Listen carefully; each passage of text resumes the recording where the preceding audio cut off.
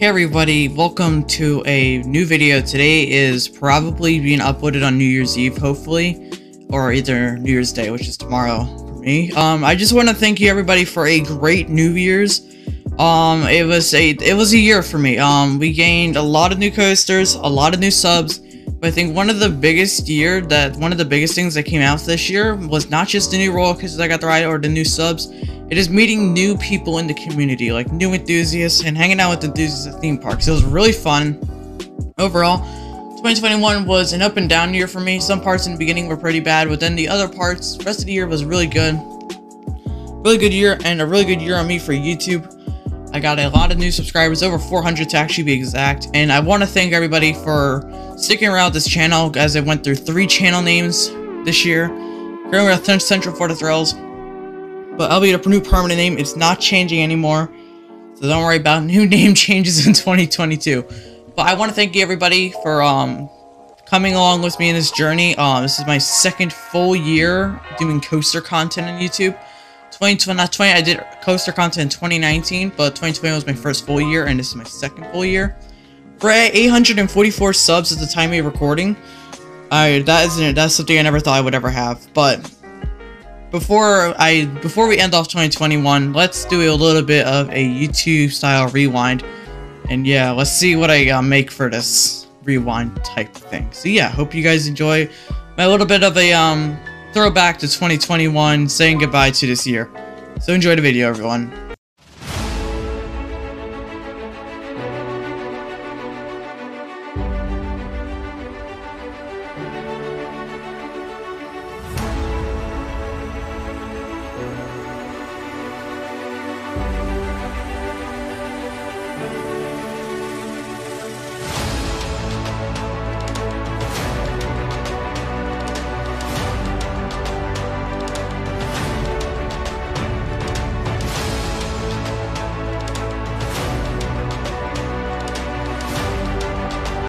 Wait, we're less than a minute. We're less than a minute. Wait, which one are you on? Like, I'm on the NBC one. NBC one. Oh, NBC New York? NBC News. Oh god, 55, 54. Bro, it's already. It just hit 12. It just hit 12. It did. Happy New Year's! By the way, I actually want to let you know that those were actually my first words. I am not proud of it. Let me just be honest. That was a very crap way to start 2021. But back to the program. Hey everybody, in today's video, we're here back at Busch Gardens, Tampa Bay for another Iron Gwazi construction update.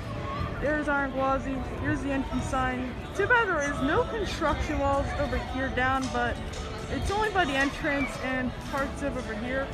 This place actually was open the last time I was here and got tons of new things. We'll do another construction update and maybe we'll actually do testing on Monday for its once a month testing. The ride does test once a month. So, I hope you guys enjoyed the video. Hope you guys had a good time watching the video. We had some awesome angles and all that. See you guys in the next one. Make sure to like, comment, subscribe, and share. I'll see you guys next one. Goodbye.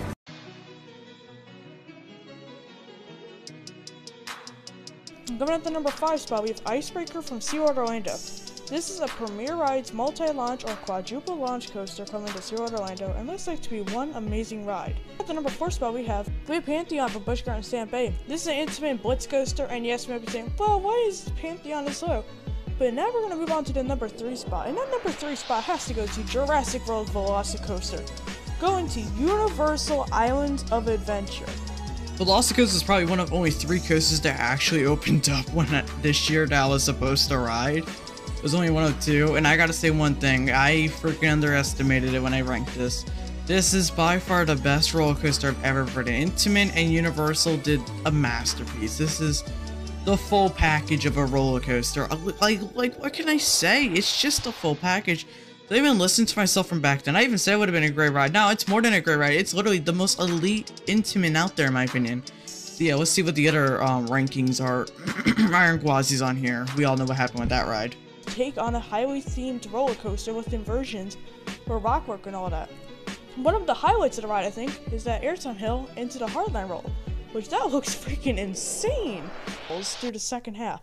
But coming up to the number 2 spot, we have Jersey Devil from Six Flags Great Adventure, the new for 2021 RMC Raptor Coaster. Holy crap, guys, this thing just topped off a few days ago. Hi, I'm back, and I'm going to give myself a mini review of Jersey Devil Coaster.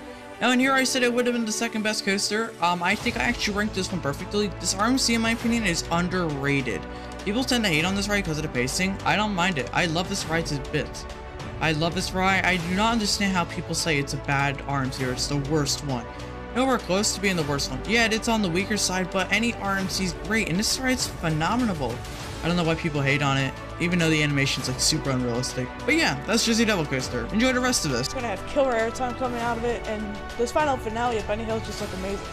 I gotta say one thing, I am very excited for this coaster. It definitely is worth the trip to go back to Great Adventure. That is one thing. And I gotta say one thing, I think it's gonna be a great ride. This is a perfect addition. Great Adventure needs this, and I'm just super excited for this. Going at the number 1 spot. No surprise, Iron Gwazi.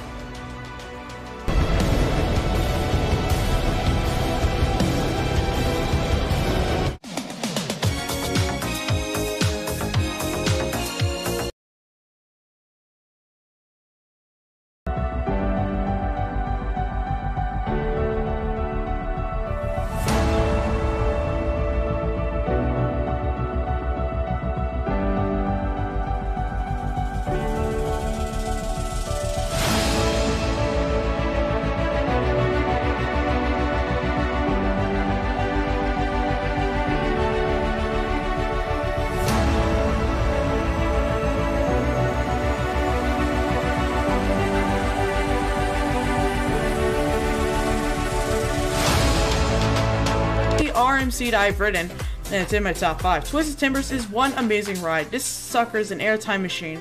There's plenty of inversions, great airtime moments, and one amazing drop. I love the airtime in this ride, and I can never get enough. I wish I had an RMC that's open at my home park, but currently I do not. But coming to the number 3 spot is a one and only VelociCoaster. Oh man, this coaster, I didn't even know how to comprehend this ride on the first ride. My most recent night ride being a front row ride, I don't even know. I still don't understand how this ride is this good. This ride gives some amazing airtime, the inversions are great, and the whole ride in general is just amazing. Going through a raptor paddock, what the heck? You're going through a raptor paddock.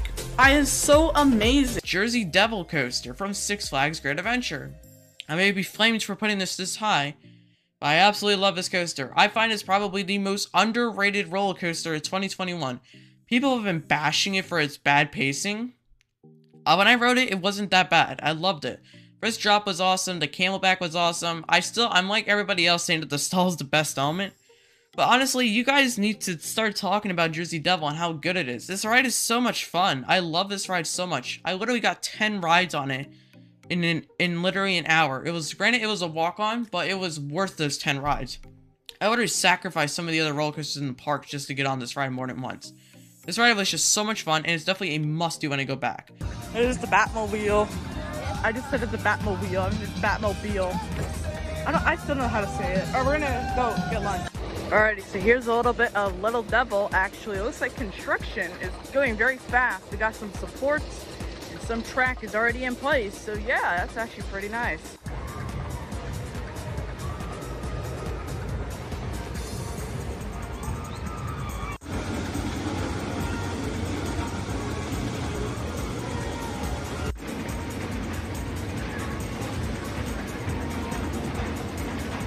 Which is surprising for opening. It's a bit weird. They're not using the extended queue, so the line must not be that long then.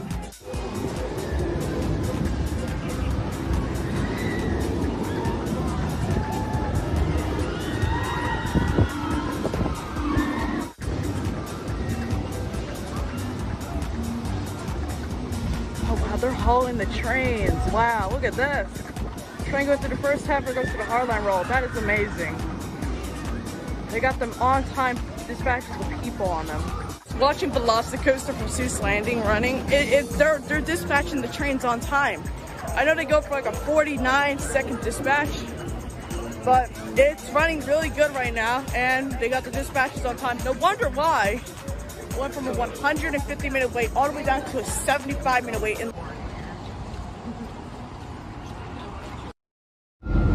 Also, the Garden State Parkway did get repaved. Most of it, looks like.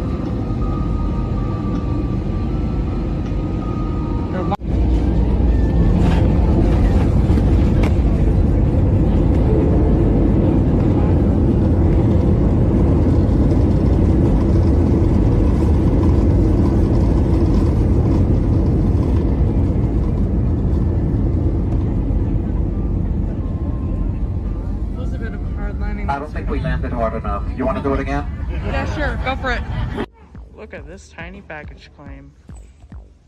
Holy crap. There's literally only 3 carousels.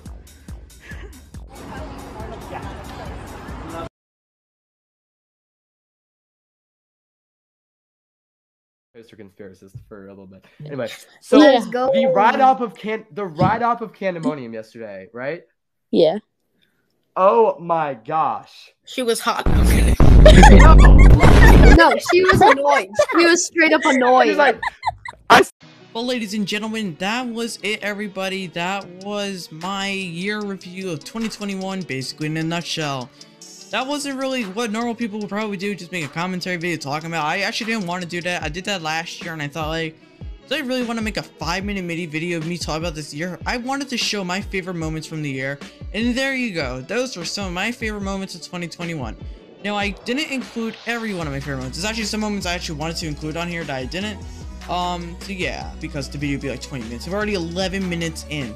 So yeah, I hope you guys enjoyed this video. Make sure you guys comment, subscribe, tell me guys how your year was, and let's just hope that 2022 was better than 2021. Let's just hope so, guys. Make sure you guys comment, subscribe, share this video to get out there, and I'll see you guys in the next video. See you next year, guys. Bye.